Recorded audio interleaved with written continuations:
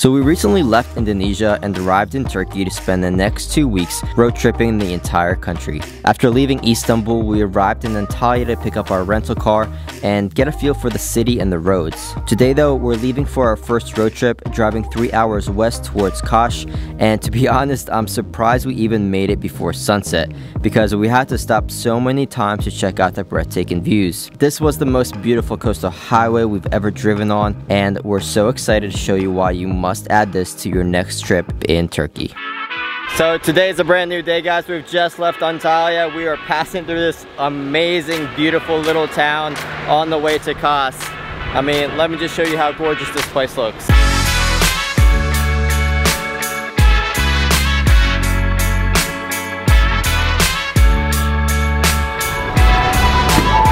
If you guys are ever interested in coming to the town, the name of it is called Kaputaş. It's really gorgeous. It really reminds me of my drive through California along the coastal highway. The water's just so blue. It's amazing. Can't really believe it. But we still got about another hour and a half before we reach Kaş. So let's head on out.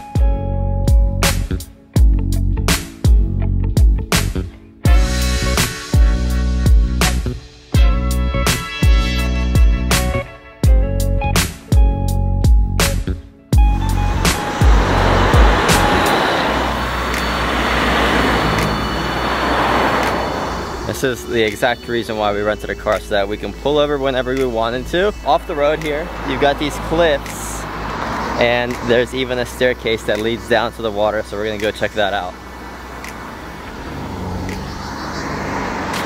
So if you guys look just right off this highway, you've got this staircase where all the cars are pulling off and just walking down. And there's a boat right here out in the distance. And then you've got people right down here swimming. Look how blue this water is. It's incredible. Let's go down this way. Doesn't look like there's anyone here in the water. Wow.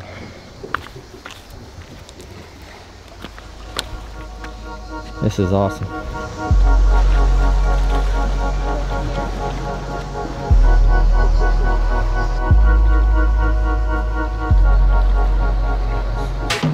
Amazing finding an incredible place like this just right off the highway, and you just jump into the water and enjoy a swim, and the water is just perfect. It's so crystal clear, so blue. You can see the fish, the rocks at the bottom of the water.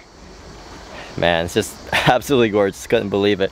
As soon as we drove right off the highway, you could see the steps to walk down into the water. I was like, I can't believe we're about to do this. Absolutely worth it, and it's free.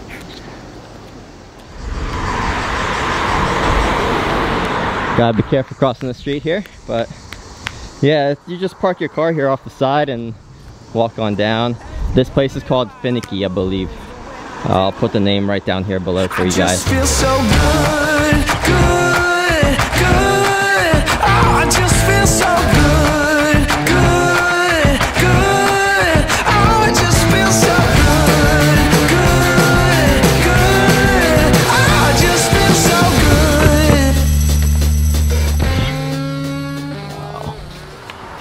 Guys, check this out. All of this is Kaş. Is that how you pronounce it? It honestly looks like we've arrived in Monaco with the huge hills in the background, the mountains. It's absolutely stunning, and the drive here was just on another level. We were driving through some valleys, some mountains, and the beaches and the waters along the way are just so incredible, guys. But we've got about another maybe 5-10 minutes to drive down this valley and down into town below, and check out the town and get some food hopefully, and find ourselves some accommodation because we haven't even booked the hotel for tonight. So hopefully it's gonna be not too expensive.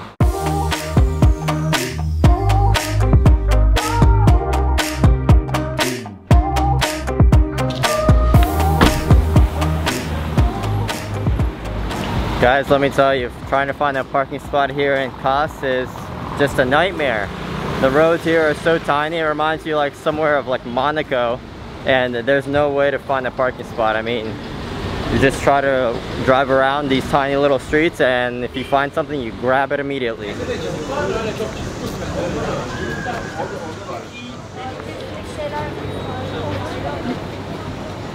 Finally, I guess we've arrived for lunch here at a place called Bella Vita. It's got a really cool rooftop here, restaurant overlooking the harbor here in Kos.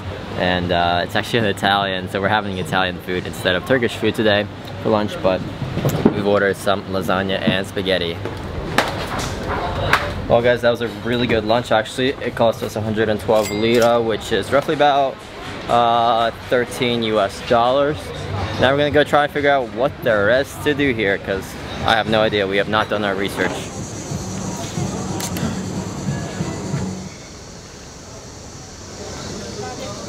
There's a lot of really cool restaurants here, it's cafes. Mostly Italian. They serve mostly Italian food here. Yeah, it's a lot of Italian, a lot of Greek food here, and of course, obviously Turkish food. The streets are really tiny, but really beautiful if you want to come here. And packed, yeah. If you want to come here, take photos, this is a great spot to go. They also offer a lot of boat tours and paragliding tours as well as some trekking tours down here. Diving. Diving, yeah, scuba diving. Kayaking. Apparently it's a really good place to go scuba diving.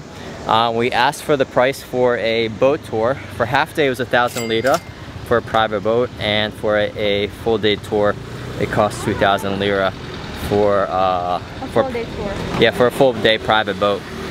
So overall, not that bad in pricing if you want to come out here and do some island hopping. But I think we're gonna plan on doing some island hopping in Fethiye possibly. So hopefully we'll do that later. But now I think it's time to head out to the beach. Here I go again.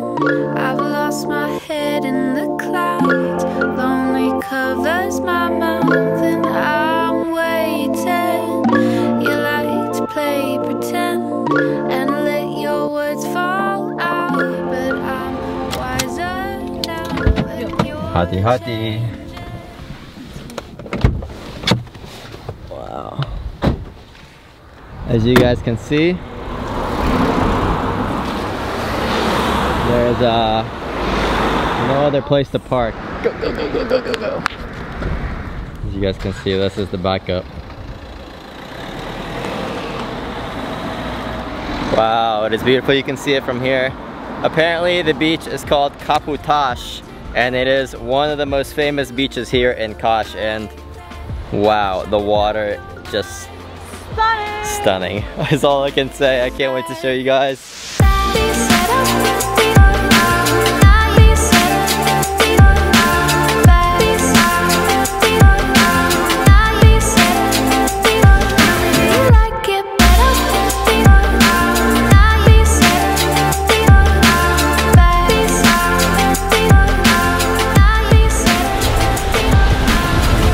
So this is probably the busiest beach that I've ever visited, and it just happens to be in Turkey, but it's also one of the most beautiful beaches that I've ever visited. It even tops off Bali beaches. This honestly reminds me of a beach in Nusa Penida, Kling Kling Beach. Is it Kling Kling? Or even Diamond Beach also. The water is just as blue as those beaches in Bali. It's absolutely stunning, but it's roughly about 6 o'clock at the time. And yeah, no checkpoint, no bag check really. You just come down. You could bring some beers if you want to, and just enjoy the day. They do have umbrella rentals and lounge rentals as well. I'm not sure how much they cost, but can't be that expensive, I assume. And they do have a restaurant up above the beach, as well as changing rooms and showers if you guys need a shower or changing room down here. So you could definitely spend the whole day here if you really wanted to. By the way guys, this is what the sand looks like. It's mostly rocks, not really sand. But if you guys do plan going in the water, the bottom of the water is actually like mostly just flat rocks. It's not really sand at all.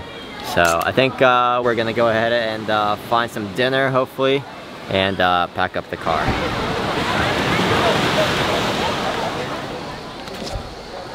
You know what guys, for a beach that is completely free, not too bad, I would recommend coming here. I think this is how they bring the trash up. This thing. It's kind of smart. So guys, if you want to come to this beach, this is where you're gonna be parking, on the side of the road pretty much. So get here early.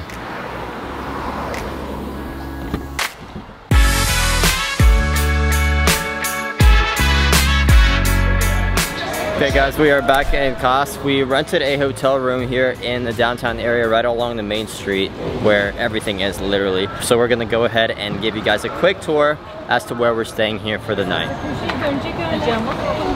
So our hotel is right here along the main street. It's called the Kos Taj Mahal Hotel. Hello. Got our key to turn on all the electronics in here. Light switches, light switch for the bathroom. This is actually a really nice bathroom. My expectations were not very high for this place, but got a hair dryer, towels, really clean toilet, and a very nice shower. Everything's made of marble, so very impressive. And then exiting the shower, we have a closet. Pretty standard. Some slippers. I don't think we have a safe in here though. Got some extra pillows, towels. Yeah. And then this is the full room. So not sure the whole design of this place, but we have a double size bed as well as a single bed. So if you're traveling with friends, this is a great place. Got plugs and light switches on each side. This is Indonesia and European plugs. And another work desk area, TV, and we've got a balcony as well with this beautiful, stunning view of, well, another building. But overall, this place is pretty nice. It's right in the central area, right along the main street. This place cost us, I believe, 600 lira a night, and we're only staying here for 1 day. So this was actually the same exact price as our hotel in Antalya actually. So pretty good deal, especially for summer. I think the summer prices here in Turkey are a little bit higher than usual. So just for your consideration. But yeah, not bad I think. And the bed's really comfortable, so not complaining there.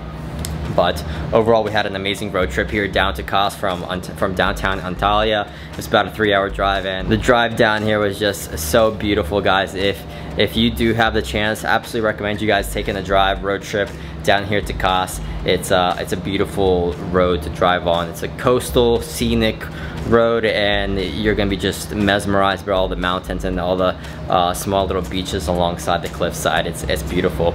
So I hope you guys enjoyed today's road trip travel day. If you did, please give it a like. If you guys made it to the very end of the video, please consider subscribing, and I will see you guys in the next video. Thanks for watching, guys. Peace. Study long, study wrong, ain't nothing gonna happen on its own. I'm making a move. Don't need no hickeys for this song. I got joy all through my soul. I'm making a move. Get up, get out. Mr. Sun is shining on me. I'm making a move.